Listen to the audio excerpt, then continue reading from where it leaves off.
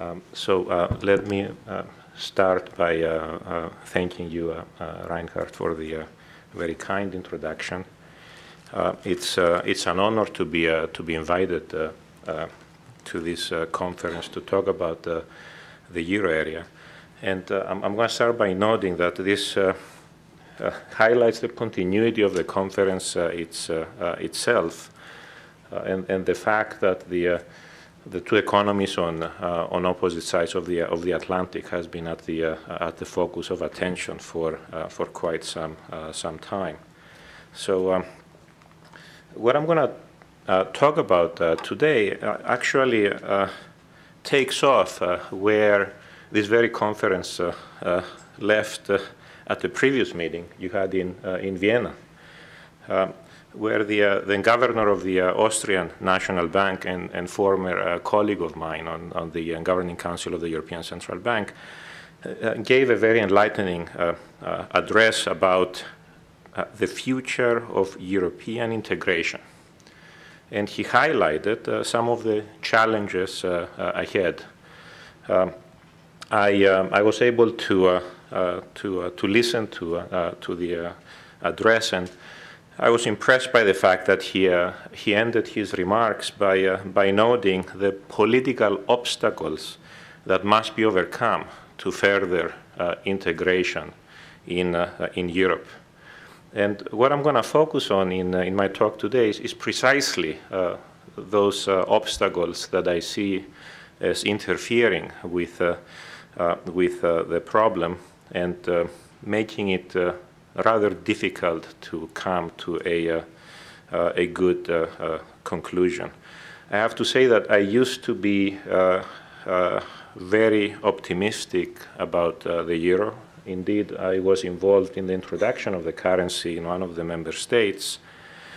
But I have also experienced part of the crisis from the inside. For the past year and a half, I have been watching it from the outside. And I have to admit that as time goes by, I have become more and more pessimistic.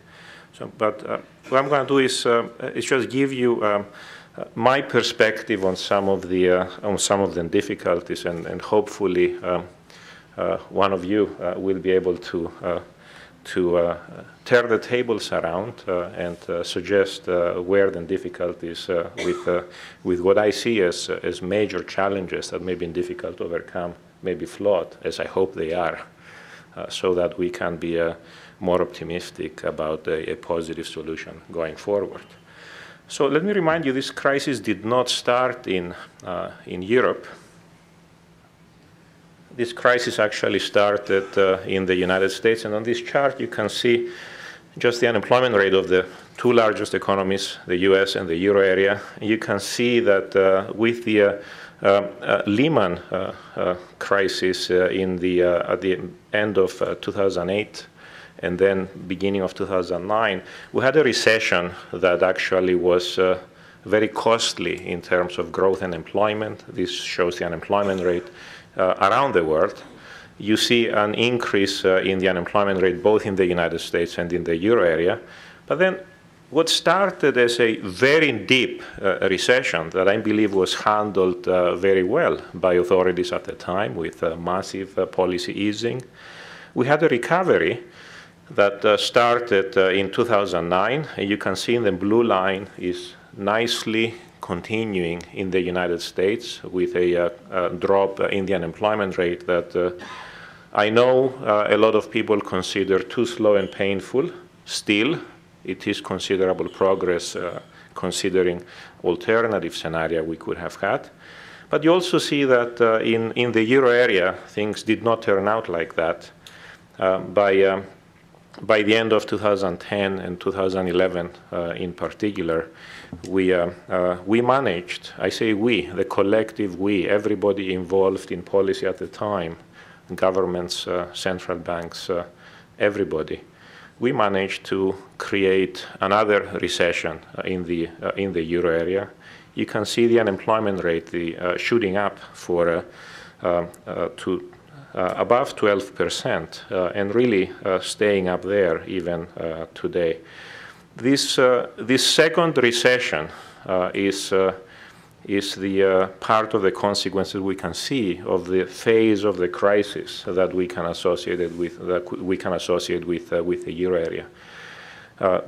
Did not start in Europe, but policy decisions in Europe managed to transform what was a manageable and I believe well-managed initially crisis into an existential crisis for the euro area that we are still experiencing today.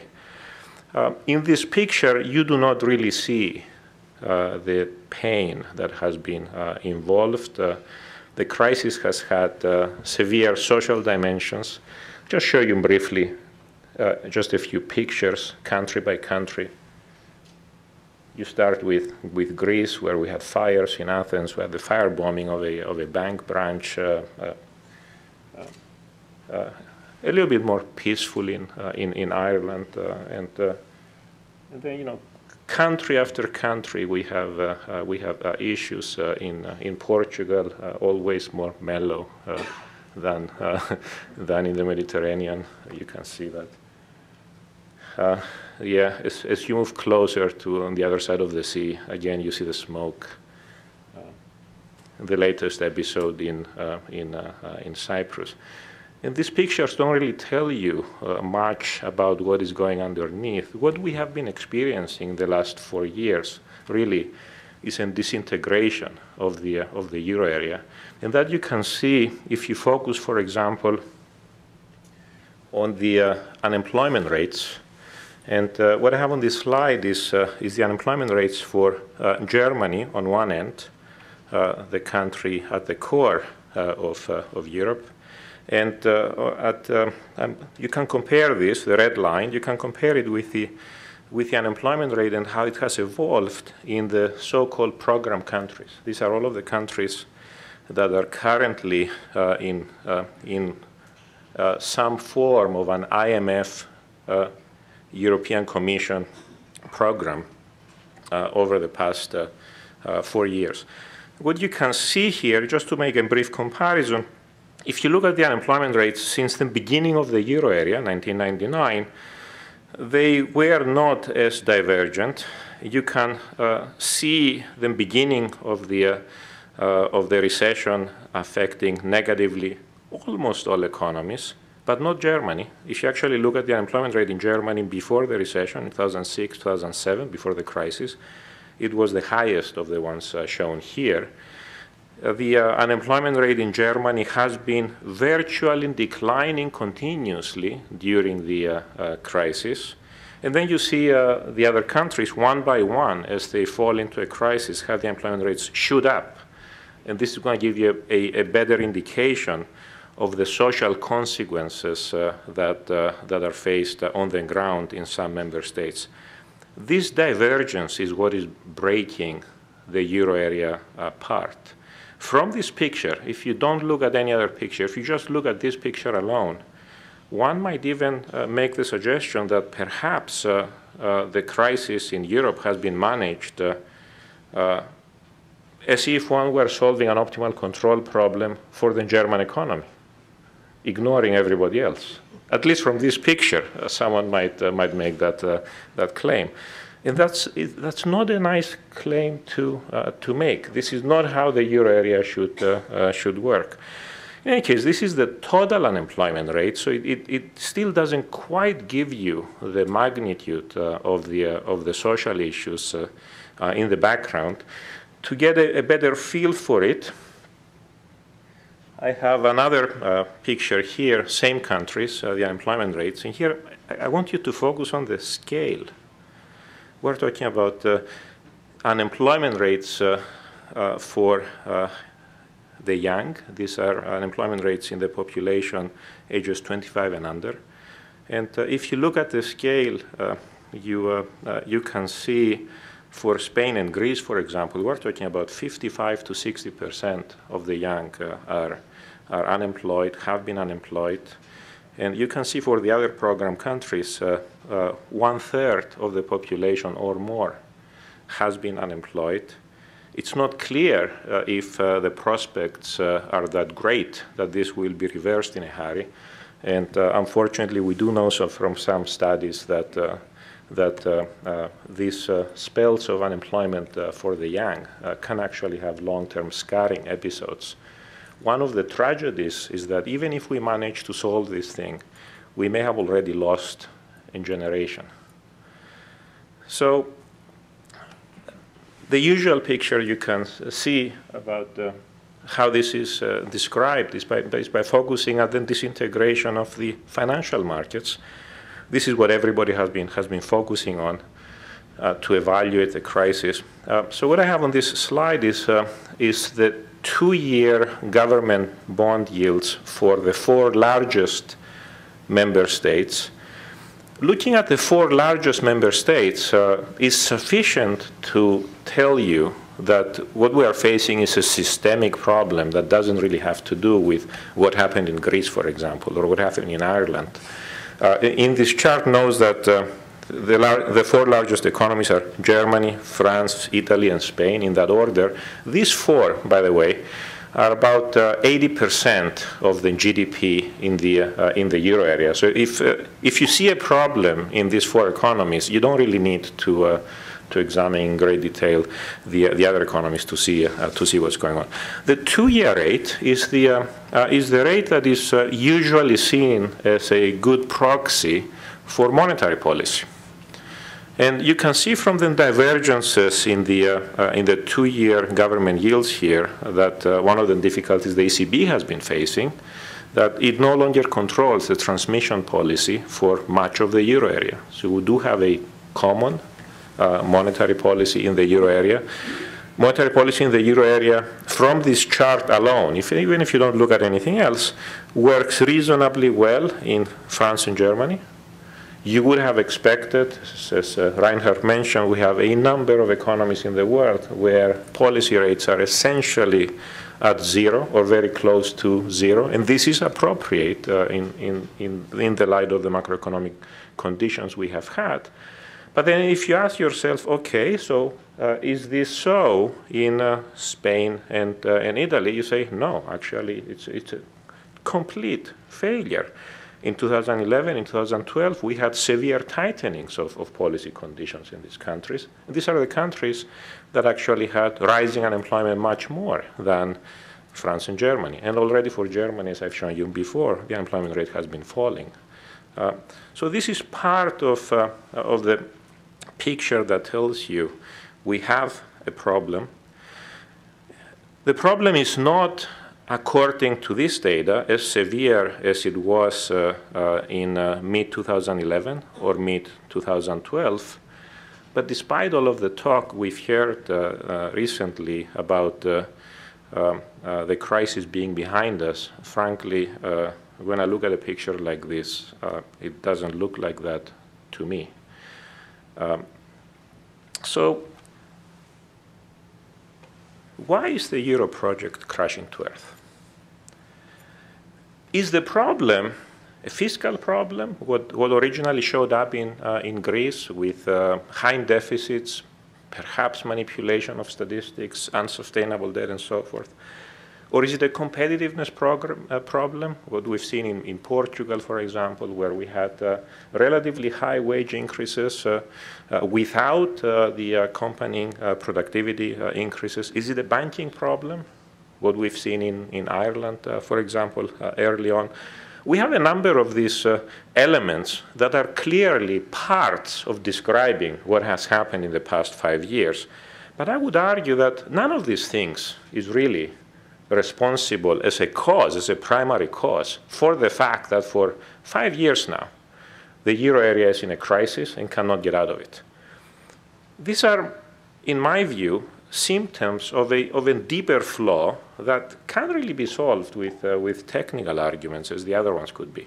If you have a technical argument, you go to Washington, to the IMF, you get some experts, they tell you, fine, cut your budget, done, deal.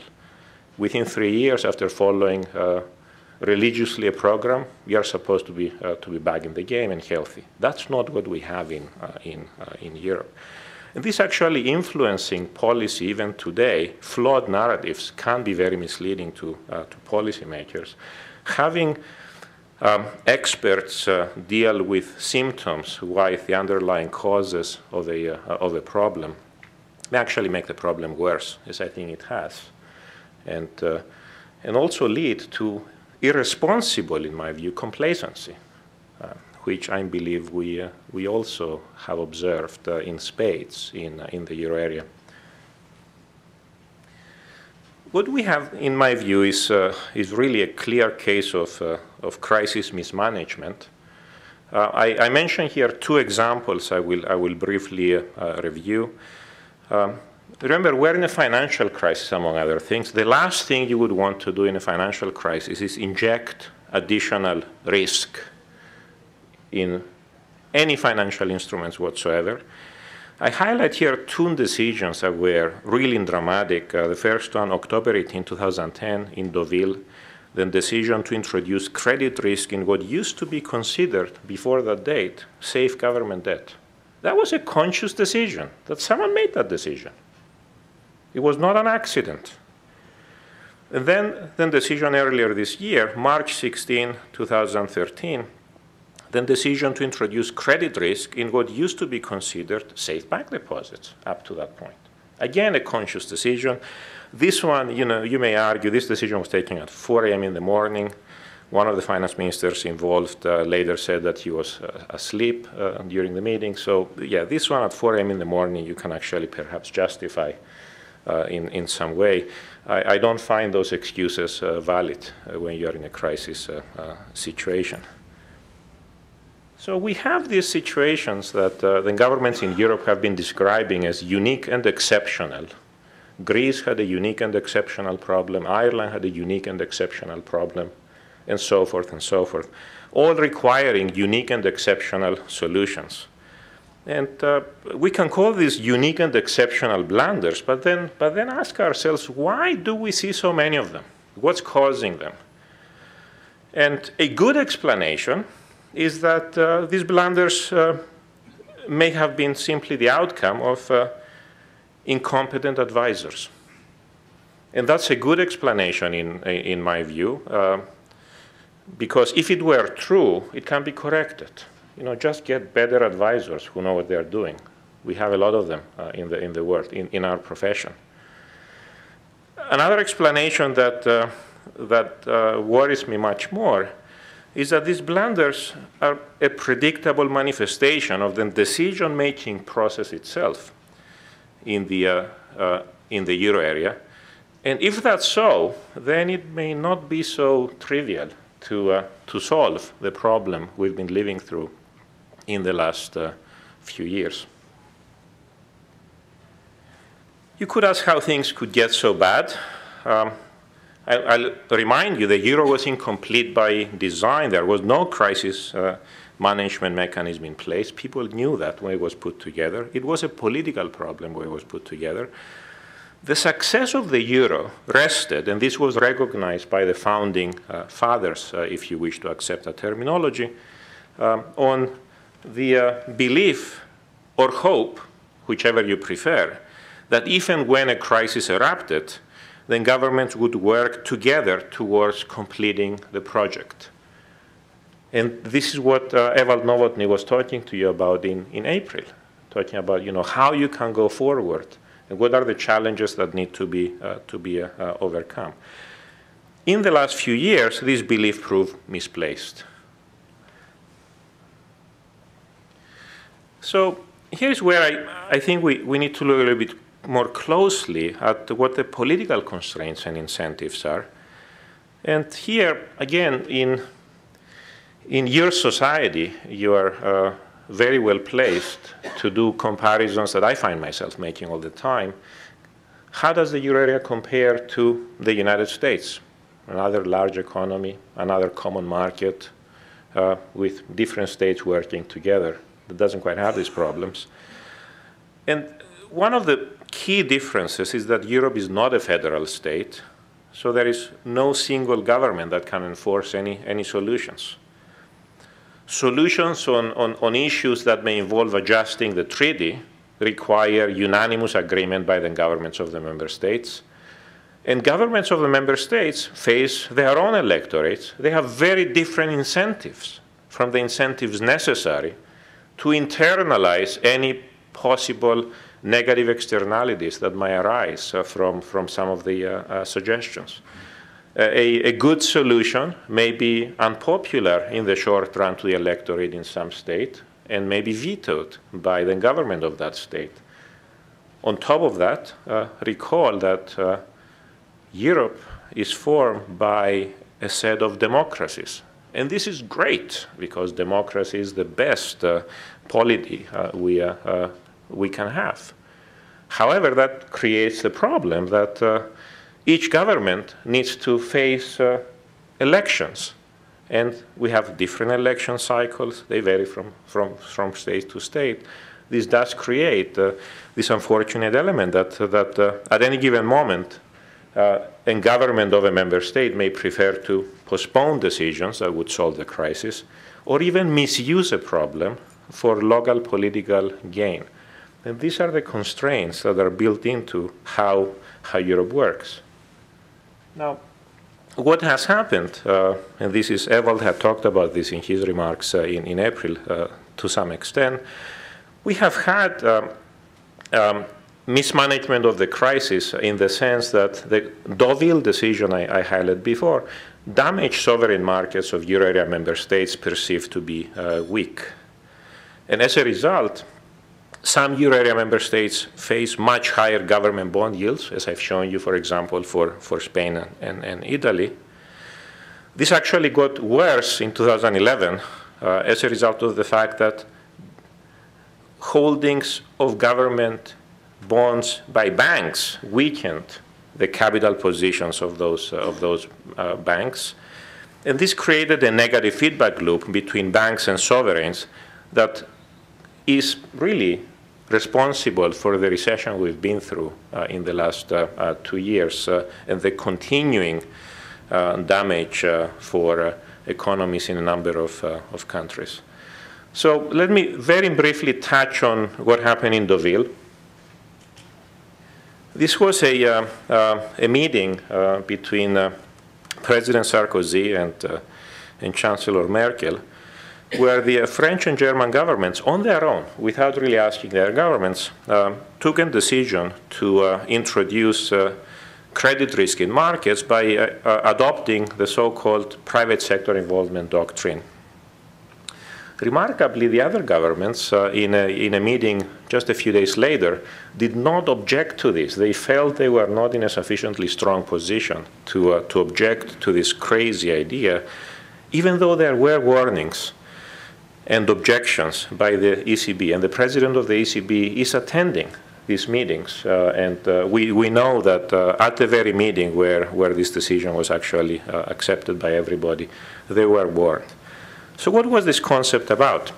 This concept said that whenever a euro area member state faced a liquidity pressure, not a solvency issue, first, losses would be imposed on private creditors, and then a potential loan would be considered for the country involved. And this totally switched around the usual rules that the IMF uses, for example, for providing temporary assistance. And the message was very clear to potential investors that euro area sovereign debt should no longer be considered safe. And this was actually seen in markets very quickly. The introduction of credit risk raised the cost of financing for a number of euro area member states, actually most of them. There was a casualty very quickly after that. Ireland, that was in a tough position, lost access within weeks of that decision. That was followed by Portugal.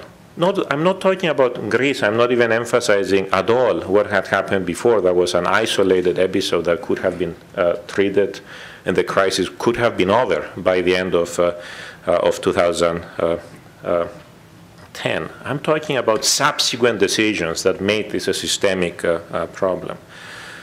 And this PSI doctrine is what generated the adverse feedback loop between sovereigns and banks. Note, that even though this was a blunder for the euro area as a whole, the PSI doctrine proved beneficial to Germany, the country that actually proposed it. And this was perhaps the first, I don't think it was the first indication, but it was the first very serious indication of an adversarial approach to the crisis that was taking hold among the member states. And you may ask, okay, so we have an issue with some governments. What about European institutions in this? And ideally, European institutions could try to play the role of serving the interests of Europe as a whole. European institutions being the European Commission, that is there to ensure that the treaty is enforced, the ECB, the central bank that controls monetary policy for the euro area as a whole. In practice, because Europe is just a loose confederation, European institutions do not have the authority to solve this problem. And there is a perverse role that might actually appear in that the very attempt to preserve the euro at all costs may create the risk of political capture by the European institutions, which may then become counterproductive. You may have specific member states that could misuse the crisis for local political gain over and above the objections of these institutions. And these institutions may see that as still the best possible way to avoid a collapse and hope that a solution may be found later on. And indirectly, European institutions may actually become counterproductive as a result of this. So these are the problems. You can say, but there must be solutions to this. Well, indeed, in terms of technical solutions, there are technical solutions involved. As Evald Novotny had explained to you in April, at the moment, the most obvious threat remains the adverse feedback loop between sovereigns and banks. And this could be solved. It could have already been solved by creating a banking union. And indeed, we came close to that. In the summer of 2012, concerns about the survival of the euro brought governments in the euro area very close to an agreement on this, especially the decision that was taken at the June 29th summit was quite important. Then governments agreed to set up a banking union to break, in quotes, because they recognize the problem, the vicious circle between banks and sovereigns. But it didn't materialize. So here's what the announcement of the governments was. We affirm that it is imperative to break the vicious circle between banks and sovereigns. We affirm our strong commitment to do what is necessary to ensure the financial stability of the euro area, in particular by using the existing EFSF ESM instruments in a flexible and efficient manner in order to stabilize markets. Beautiful words. Unfortunately, they just stayed at the words. Because in order to do this, the banking union needs three elements. You need banking supervision that's going to be common to all banks. You need a common deposit guarantee scheme. You need a common resolution mechanism. What you need really is something like an FDIC combination, FDIC-Fed combination that exists in the United States. You need something equivalent to that in the euro area to stabilize the system. Without these three elements, you can't really get anywhere. So, sufficiently concerned about the survival of the euro, the governments directed 4 of the numerous presidents of the European Union to come up with a plan that would be implemented and get us out of the crisis. We had the results of that be published in December, and here are the 4 presidents who were assigned this task: President of the European Council, President of the European Commission, President of the Eurogroup, President of the European Central Bank. They issued a report explaining what had to be done, putting out a timetable and everything that was done. it wasn't implemented. Why? Well, it was blocked by the German government because by the time this report was ready, the ECB had introduced the OMT, the outright monetary transactions tool, that actually resolved the immediate threat to the euro area. So the German government didn't really worry about a crash of the euro as of yet. And indeed, for over a year, the German elections that just happened in September of 2013 had become a constraint in any and all action in Europe. Why is that? Because some of the elements needed to make progress in this direction were opposed by German banking interests and were not popular in Germany. And again, you have the issue of national considerations influencing a government, and unfortunately, a government can veto any progress, and that pretty much stopped the progress. Progress wasn't needed to solve a particular immediate problem faced by the German economy. The progress was needed to solve an immediate problem that was faced by half a dozen or more other economists in the euro area. So pretty much the problem was that solving the crisis in 2012, as could have occurred, would have compromised the Chancellor's re-election. And it didn't happen. This is why I'm actually quite concerned about whether solutions can be implemented. Because in Europe there are many presidents, but there is no individual who can take a presidential decision. Effectively, any government can block things, and some governments can actually use, if you wish, exploit the veto power to leverage the flaw in the system to serve local short-sighted political interests, regardless of what the cost is for Europe as a whole. And here's where, again, I think about the European institutions and the helplessness that must be felt, because they know the problem, they see Europe as a whole, and they don't have the power to fix it. And they're just caught in the middle. And this is what is causing, I believe, the repeated, I might say, predictable blunders that we keep seeing. So we saw another one in March. This is the second one I'd like to highlight, the introduction of credit risk in deposits. How did this come about? Who knew what Cyprus was? It's a tiny, tiny island, 0.2% of the euro area. They entered the euro in 2008. And yes, I am to blame for facilitating that back in 2007.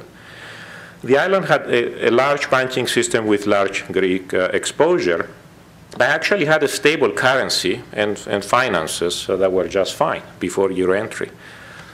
The problem that started in Cyprus by having a communist government that took power just 2 months after the island joined the euro area. And this government actually made a mess of the place, first with overspending, and then with the politics of the Cypriot election in February 2013. The date is important, February 2013. But you could say, okay, fine. This date may give you a hint why the crisis was created in March of 2013, fine. But why did it have to be so bad? And to understand that, you really need to understand the politics of the German election in September of 2013 again, because unfortunately, the two are linked.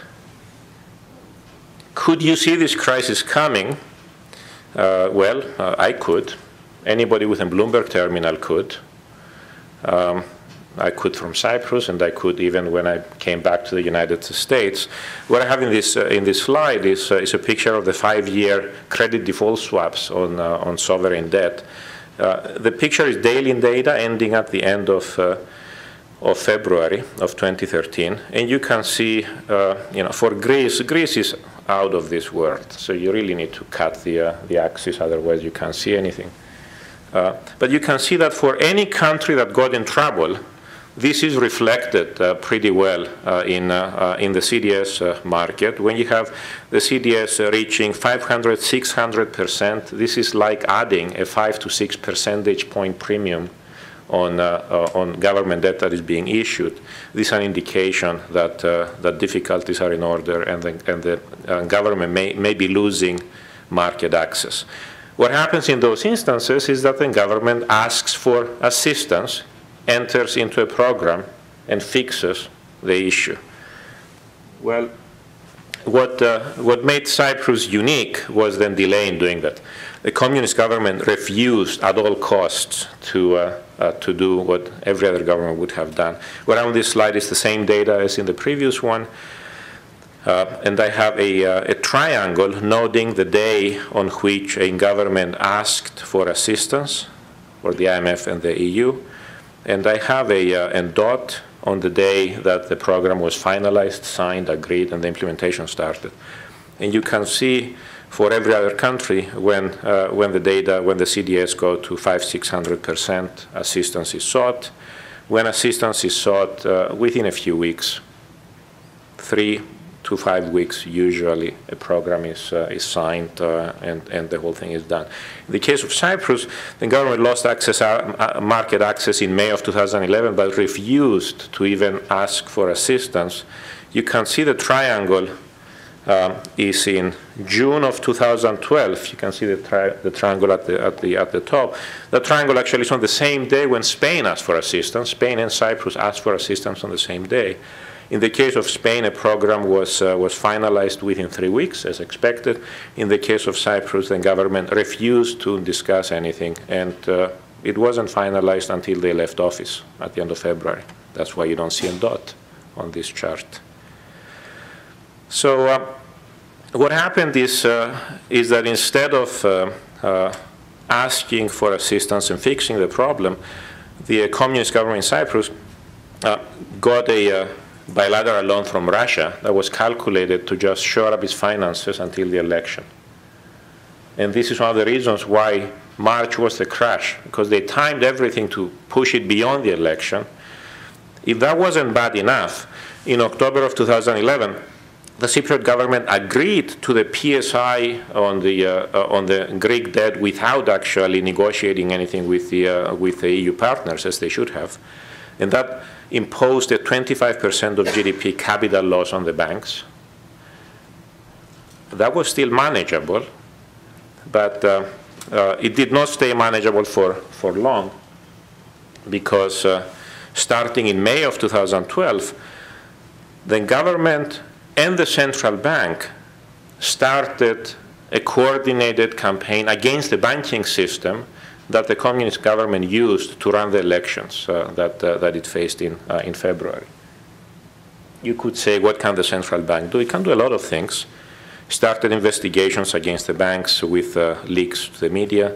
It started describing the banking model in Cyprus as casino banking. I don't know of any supervisor in the rest of the world who during a crisis would say, you know, our banking system is a casino system, we should shut it down. And it actually forced banks to book accounting losses in order to make the capital needs seem bigger than they were, because this is what the government needed to use to claim that what Cyprus had was a banking problem, not a fiscal problem, that it had already for 2 years earlier.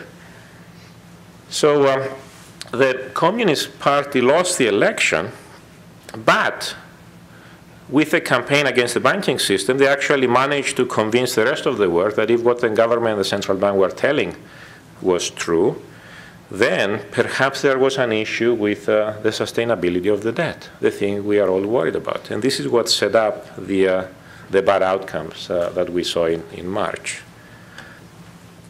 So why were the September 2013 elections so critical for determining just how bad the outcome would be? This is because the delay in the program really pushed it into the election cycle in Germany. Had the Cypriot government accepted the program even in June of 2012, alongside with Spain, or earlier, in 2011, there wouldn't have been an issue like the one you've seen this March. But what you had in this case was that the election in Germany heated up, and any program, any loan, anywhere in the euro area became an issue for that election. And there is something special about the German government that we had, in that the Chancellor's party actually needed support from its main opposition party to pass any European legislation, because the junior partner in the Chancellor's government until recently was opposing anything that would be pro-Europe. And this support was obtained. So the SPD supported the CDU with regard to Greece, Ireland, Portugal, and then Spain. But as they were getting closer to the election, they wanted to take a tougher stand to create political cost for the Chancellor for any decisions like that. And this became a major issue when German politicians started claiming that helping Cyprus is equivalent to, this is a quote, giving away German taxpayer money to Russian oligarchs who have deposits in Cypriot banks. Mind you, there are more Russian oligarchs and more Russian deposits by those oligarchs in Germany, but who cares about the facts here? The point is what makes for good politics. A particularly damaging but a good summary of the problems the Chancellor was facing showed up in November. My German, as I was explaining to Reinhard earlier, is very poor, so I have to rely on the English translations when I can find them. You can see this summarizes the whole thing. EU aid for Cyprus, a political minefield for Merkel. Oops, can't do this. If you were to actually do a normal program for Cyprus, you would compromise your re-election. What do? Luckily, there was a solution for the German government. And the solution was very simple. What you could do is veto any solution that would not do permanent damage to the financial sector in Cyprus, and if possible, propose a solution that could be described as imposing losses on the Russian depositors. Because this way, the German government could deflect any of the criticisms it was getting from the opposition party and could turn the argument in her favor for the election. And this could be justified simply by using the language that was used by the communist government, the central bank in Cyprus. So it was beautiful.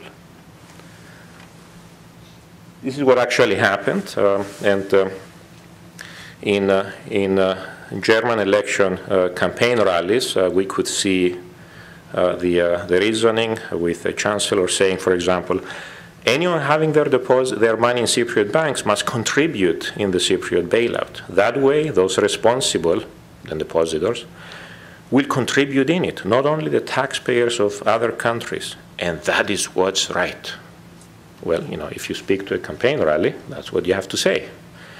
But it was more revealing was the finance minister's remarks later on about the role of the euro, when the finance minister said, "We don't like this business model, and we hope it is not successful." That's, by the way, a similar remark they made for Ireland earlier in the crisis. But what's really revealing here is to say later on the sentence, in the case of Cyprus, we have leverage that we don't have with other tax havens. So let's use it. This is how Europe works. This is what led to the Eurogroup blunder on March 16. I know you're familiar with the decisions there. There was a decision to just haircut deposits everywhere that pretty much did permanent damage to the banking system. The German government was celebrating right after that. The periphery was of course pressured. It was much like the Deauville blunder. This was a wonderful solution for the German government, but the decision-making process we have in the background. can you actually have a solution? Can the European institutions come up with a solution that would pass the political feasibility test at the moment? And personally, I find this unlikely without fundamental political reform in Europe. And of course, many recognize the need for political reform in Europe. But is it feasible to expect political reform in Europe under the circumstances? Well, and again, I view this as highly unlikely with the current configuration of leaders and governments.